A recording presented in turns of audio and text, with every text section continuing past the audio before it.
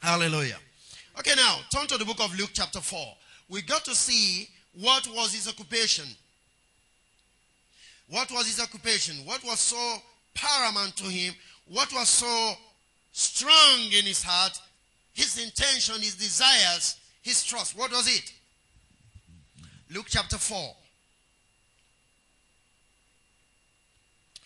I'm reading from verse 43. 42, then 43. Are we all there? And when it was day, he was in a particular city or village, as the case may be. He departed and went to a desert place, open country. Desert doesn't mean in the bush. Went to an open country. And the people sought him and came unto him and said, stay him, that he should not depart from them. In other words, they wanted him to stay in that place continuously. They wanted him back. Hallelujah. And he said unto them, I must preach the kingdom of God to other cities also, for therefore I am sent. Hallelujah. Now I want to read this from the Message translation. He left the next day for an open country, but the crowds went looking, and when they found him, clung to him, so he couldn't go on. He told them, don't you realize that there are yet other villages where I have to teach the message of God's kingdom? That this is the work God sent me to do. That's what I'm interested in. Don't you know I have to go to other villages to preach the message of the kingdom? This is the work that God sent me to do. Now, if that is the work God sent him to do, what other work do you think God sent us to do? Are you there? That is why it is not about works. It's about work. God sent him to do one work. Preach the message of the kingdom to everyone. And if we are co-laborers, that automatically becomes our occupation. Am I making sense? If we love him, then we're going to do what he did. The messenger did not have any other message to deliver other than the one given to him by the one that sent him. Because the word sent is the word apostolos, which means the one that is sent with the message. From where you have the word apostle. Are you there with me? He said, I must go to other villages also to preach the message of the kingdom. For that is the work which the Father has sent me to do. He has one work to do. And that's to proclaim what? The message of the kingdom of God. It doesn't matter what you think you want to preach. You want to preach deliverance, you want to preach prosperity, you want to preach faith, you want to preach healing. Fine. But the truth is there is one message. There are not two messages. Every other thing you seem to be clinging on to is a shrine in this one message called the message of the kingdom. Jesus didn't preach three messages, he preached one message. Any other thing is another gospel. And Paul said out to the Galatian church, he said, if anybody comes to you with another message, which is not the gospel, then it's another gospel. There is one gospel, and that's the gospel of the kingdom of God. Let me ask you this question. What will it benefit you if you labor so much in what you think it has to do with ministry, and the Lord doesn't seem to have an approval for what you are doing because you are doing your own thing and not what himself is concerned about? What benefit do you have in that? Hallelujah. Are you there? Hallelujah. Okay, so let's just move on very quickly. You know, if you check the book of Acts chapter 1 verse number 1, the Bible says, the former treatise have I made, O Theophilus, of the things that Jesus began both to do and teach. Understand that. The things Jesus began both to do and teach. He did some things, he taught some things. Now, we can't go beyond the things he taught. We can't go beyond the things he did. He went about doing good. And then the things he taught. What were the things? The things pertaining to the kingdom of God. Verse number 3, you find it there. It is better you find the mind and the heart of the one you are working with so that you can truly become a co-laborer. I'm not interested in anything other than what he is interested in. Because I know the reward is not about what I did. It's about my obedience to what he wants me to do. Do you understand this?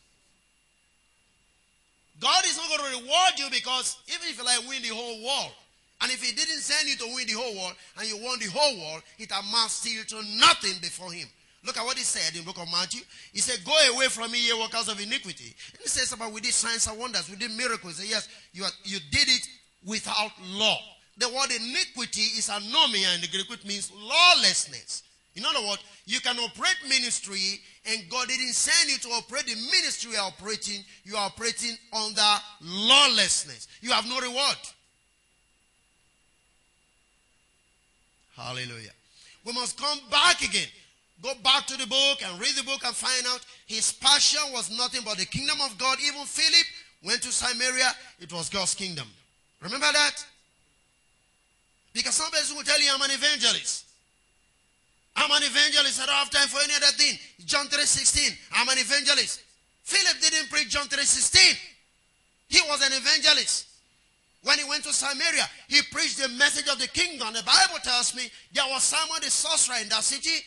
When they begin to hear exactly what Philip was saying, in fact, Philip didn't go there to condemn what the sorcerer was doing. He didn't go there.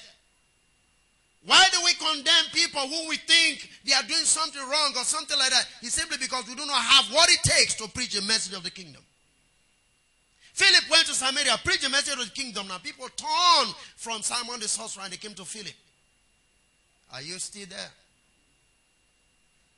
Why? Because God backed up what Philip was doing. And that's why the people have to come seeking for Philip.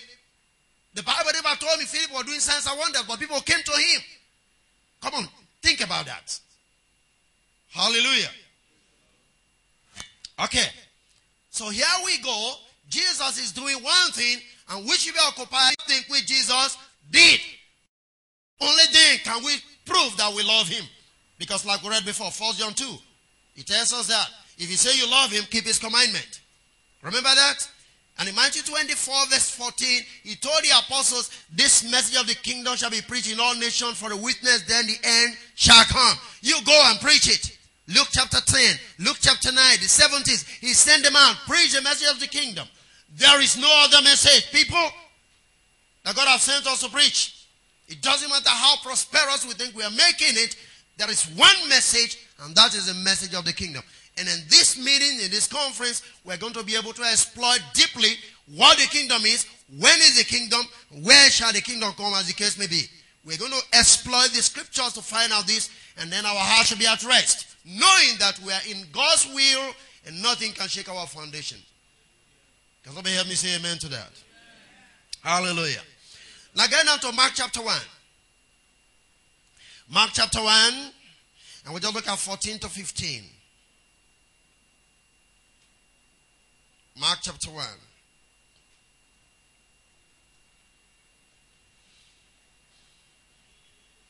Hallelujah.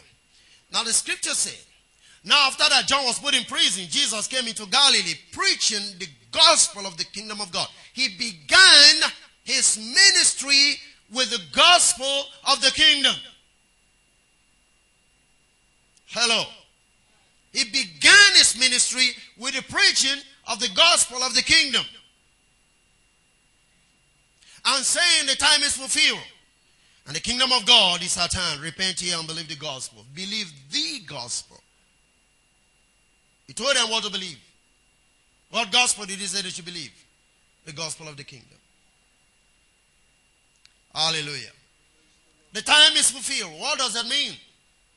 If you study the scriptures, you find that right from the Old Testament, there were the prophecies about the fulfillment of God's kingdom or the coming of a Messianic kingdom. And there was the expectation of that. And even that which Daniel spoke about, Daniel chapter 4. Right? How that a kingdom shall be given to the saints of the Most High. All of that put together. Jesus came and said, the time is fulfilled. In other words, I am the one fulfilling those scriptures. The time of those prophetic words is fulfilled. Once it is fulfilled, it is fulfilled. Hallelujah. Remember what he said in Luke chapter 4? When he opened the book, he read to them, the Spirit of the Lord is upon me. Remember that? And he said, today has this scripture been what? Fulfilled. So you must understand that the prophetic word had a fulfillment in Christ. And so if there were expectation of God's kingdom, Jesus came and said, the time is fulfilled. Now is what? The kingdom. Believe the gospel of the kingdom. Repent. When he said repent, what does that mean? Change your mind. Do you understand this?